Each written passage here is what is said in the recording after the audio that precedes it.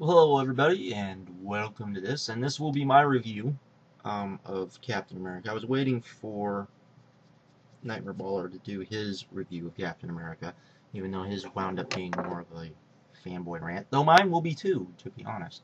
But I wanted to do mine and then do a video response to his, because I knew eventually he would be doing one. So, or I hoped. But it's been a while since the movie came out. It's been a while since I've seen the movie, and so this will be spoilerific. But I'm sure everyone that has seen the movie will probably have already seen it, so I don't think that's a big deal. So just a warning ahead of time. So, anyways, Captain America. Let me start off talking about the character itself and the fact that I am not the biggest fan of Captain America currently.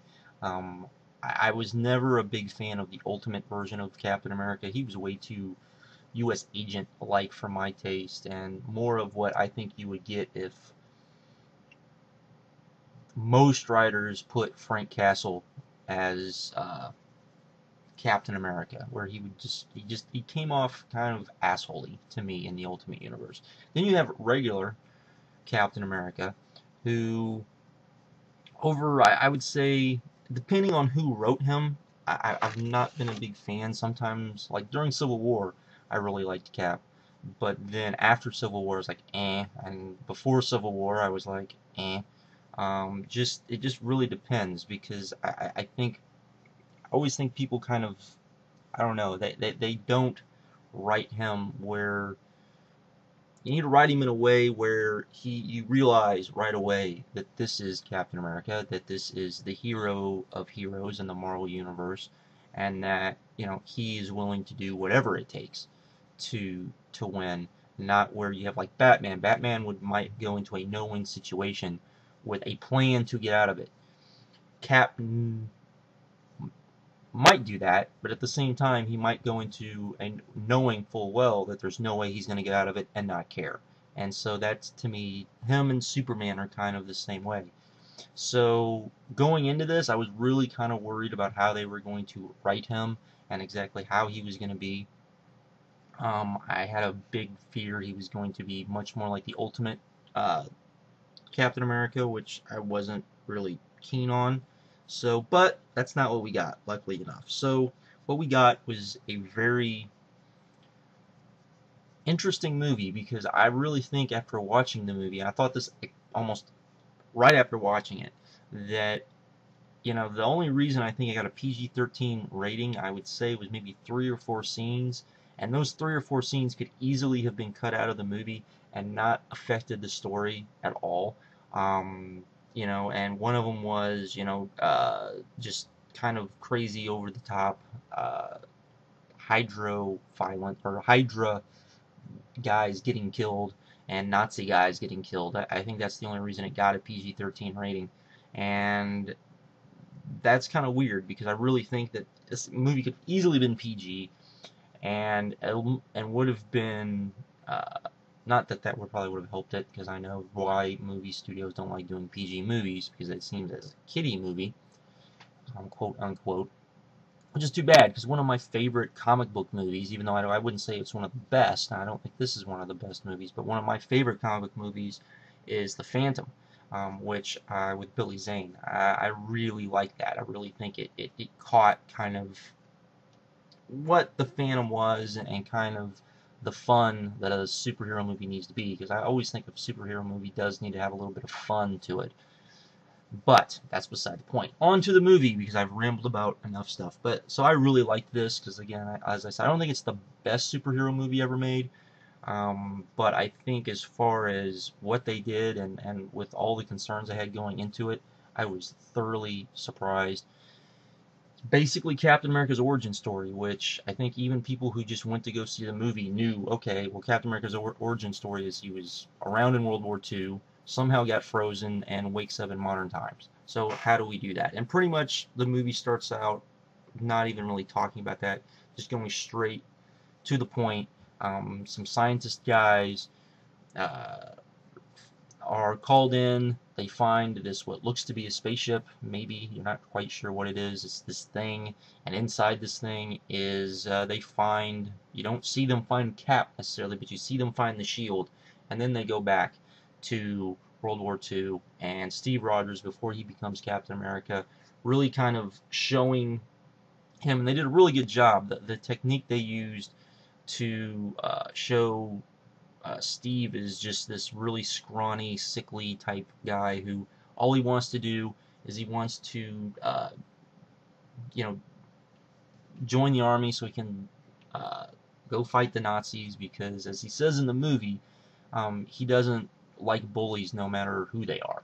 So, which is cool, because that's one of the things I don't like about Ultimate Captain America, is I think sometimes he's a bully. So here is Cap, and he's trying to enlist to join the army, and not able to because he's too sickly. He's tried 1,000 times.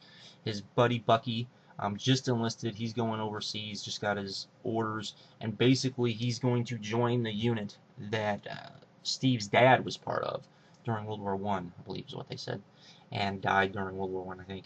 And he's all sad, and so then they go on a double date to the World Fair that you saw in the Iron Man movie, which was a nice little segue, in which we see Tony's dad,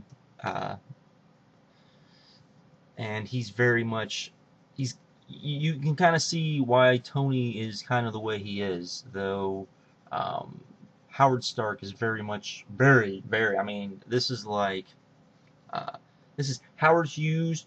This is like, oh, by the way, we're gonna have Howard Hughes in our movie, which is kind of what Howard Stark's supposed to be, anyways, and who Tony Stark is supposed to be like a modern day Howard Hughes.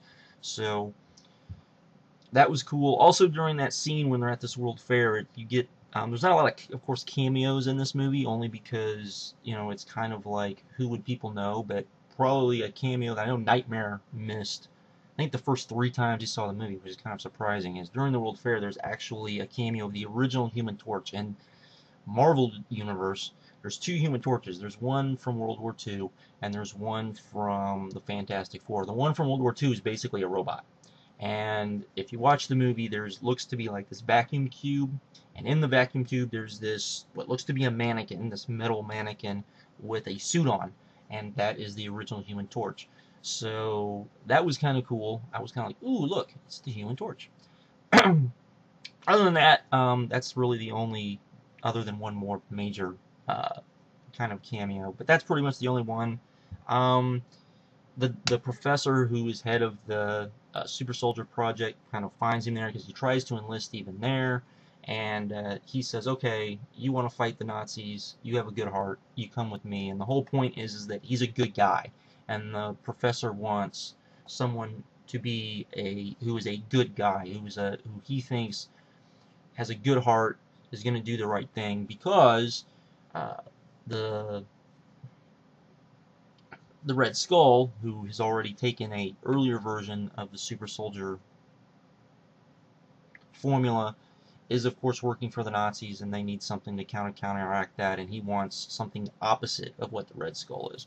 So they go through all this. You start to see, more of the heroic qualities of Steve, and until we get to where he turns into Captain America, he uses the Super Soldier serum, turns into Cap.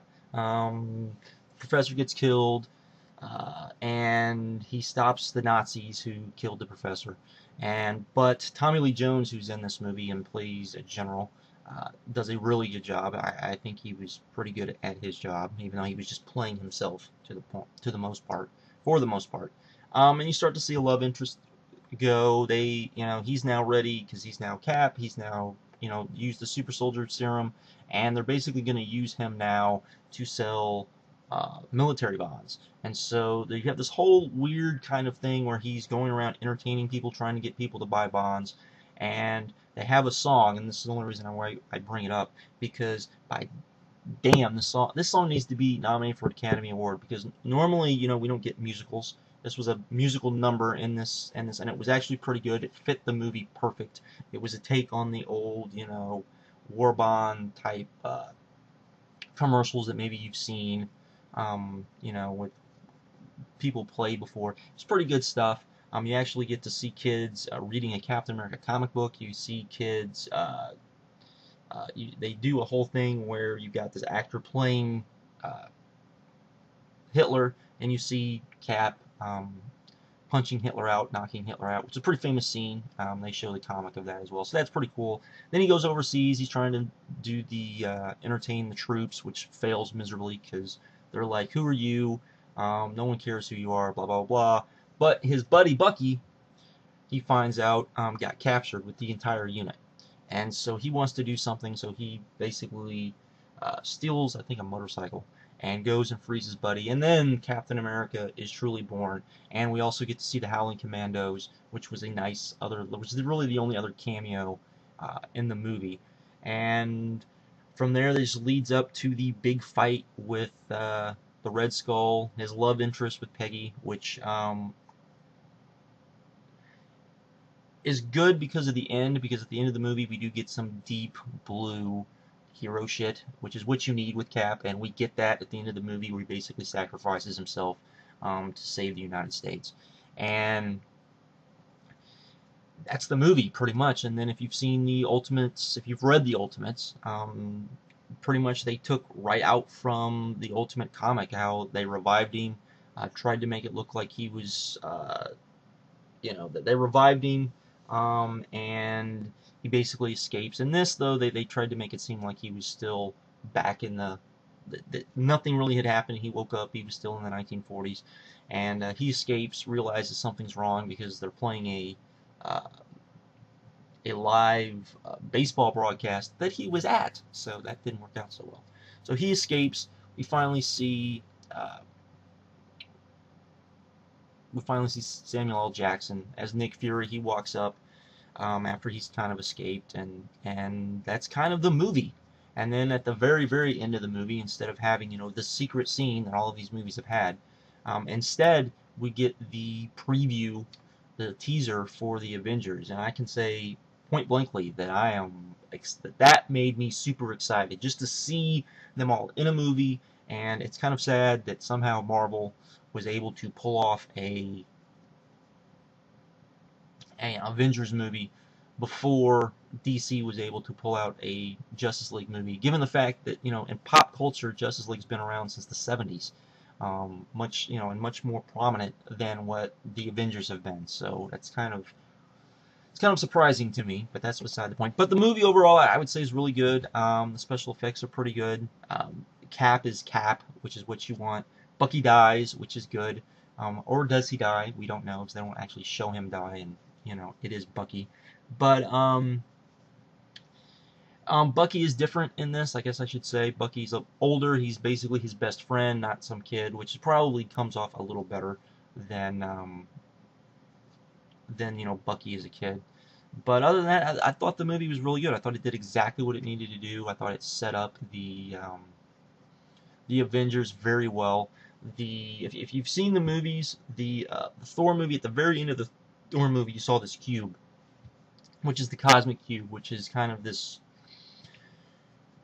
all-powerful thing, is the best way to put it. I mean, it's very much kind of what you want it to be. It's the ultimate MacGuffin, and the movie really centers around that. So, just as Iron Man 2 kind of led into Thor, this, you're kind of getting the backstory of what this cube was that you saw in at the end of Thor, because that's kind of what Red Skull, and Red Skull was awesome in this movie, by the way. And we do get Nazis, and Hydra is part of the Nazis, and it's that part of it was really well handled.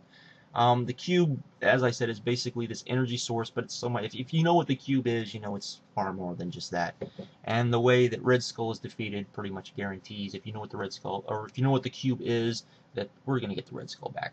So that was good. Just everything about this movie was good. As again, I wouldn't call it great, but I would call it really good. Definitely worth checking out. Very fun, which is not something that you normally get. I think I liked Thor a lot, but I wouldn't necessarily call Thor fun. I think it was kind of it was a good movie, but I wouldn't call it a fun movie. I wouldn't call the Batman movies fun movies. I don't think I would call the Iron Man movies necessarily fun movies. This was much more of a fun, go have a good time popcorn movie. And really, I think that's what it needed to be. It was just a lot of fun, and I think that is a very, very good thing. But that's kind of my review. That's kind of my thoughts on the movie. I don't think I didn't write anything down, so I kind of rambled a bit. But I'm not quite sure. I think that's pretty much everything I can think of as far as what I liked about the movie. There wasn't much I didn't like, to be honest. I mean, there was some cheesy stuff, but the cheesy stuff kind of fit because they were kind of, they were in the 40s and it was kind of cheesy kind of 40s stuff. And the fact that, the whole, the fact that they really set up the relationship with him and Peggy, and the fact that as he's getting ready to crash this plane, he's talking to Peggy was really well done. And even though hey, he's gonna come back, it was still kind of like, wow, here is this stuff.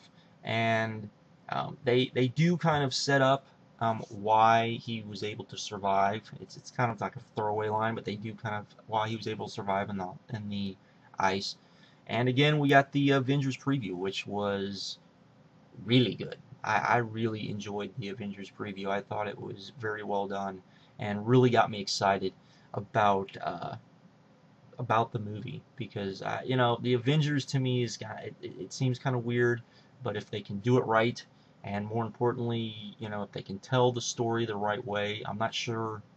Might be a very long movie, I will say this, but I haven't read a lot of the spoilers about the Avengers yet. But I have faith in Joss Whedon. I do. He's yet to disappoint me so far, so that's a good thing. But anyways, I've rambled on enough about this movie.